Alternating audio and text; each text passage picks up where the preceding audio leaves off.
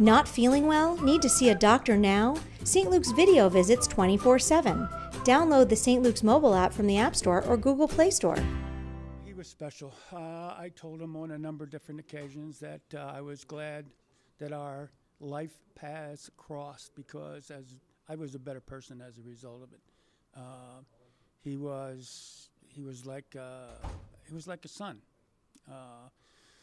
I used to say quite frequently that he's the kind of guy that you hope that your daughter brings home and introduces you to. He was a fantastic athlete. He was a great football player, but he was even a better person.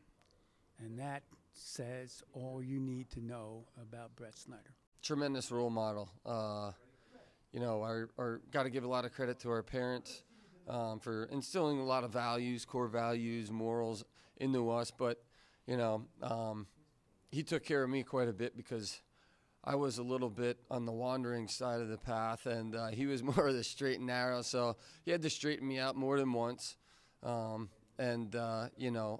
Now I live my life to try to live up to those expectations that he's taken from, our parents. But what a fighter, fought to the very last second, last breath. He was a leader.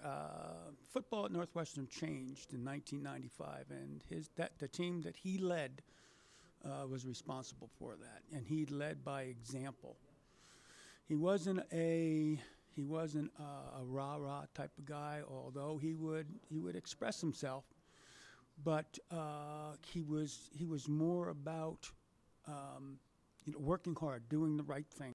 Just the ultimate human being.